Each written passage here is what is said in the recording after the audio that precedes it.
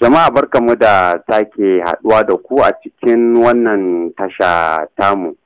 Idan wannan haɗuwa ita ce ta farkonmu da kai mana subscribing tare kuma da danna mana alamar ƙararrawa.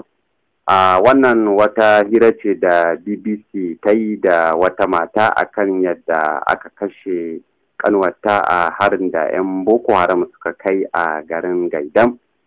Ku biyo mu domin jin yadda hirar ta kaya.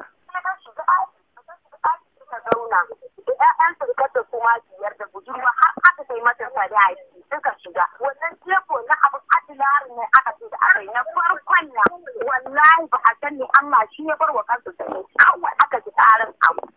Sai ta fito salati surkar ta fito ɗaki ya kama da wuta. Ihu take babu wajen ceto. To aka samu aka sunto wannan ya da nake shayar da ita a bayan ta Allah da ikon su ita yarinya ba abin da ya same ta. Mutum ne gaba ɗaya suka mutu a wannan harin? Mutum 11. Amma bayan sufa kamar abin ya shafi makwabta haka na gidan? Daga sufin gaskiya babu sai a can gabar da mu da ake faɗa gari da girma kuma abu sun mun rikice. Kuma an ce an yanka mutum ko 4 ne ko 5 sun mun rikice ranar wallahi. Kamar kun san suwaye suka harba muku wannan abu haka? Can mu ba mu sani da Allah shi ya bar wa kansa sani abin da kawai sun sa aka yi ya fada tsakanin sojoji da Boko Haram Allah shi ya bar wa kansa sani. Yanzu kamar wannan hali kuke ciki?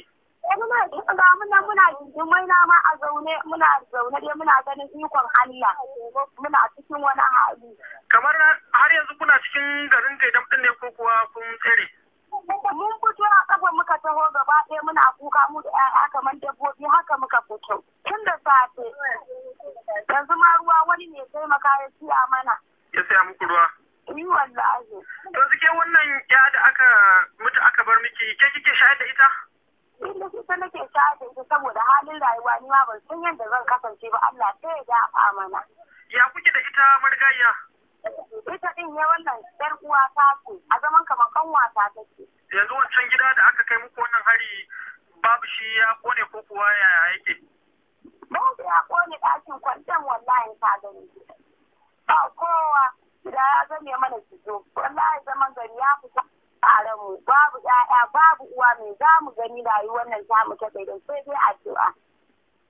To jama'a sai mu ce Allah ya tsare gaba ya kuma kawo mana zaman lafiya a ƙasar mu ta Najeriya.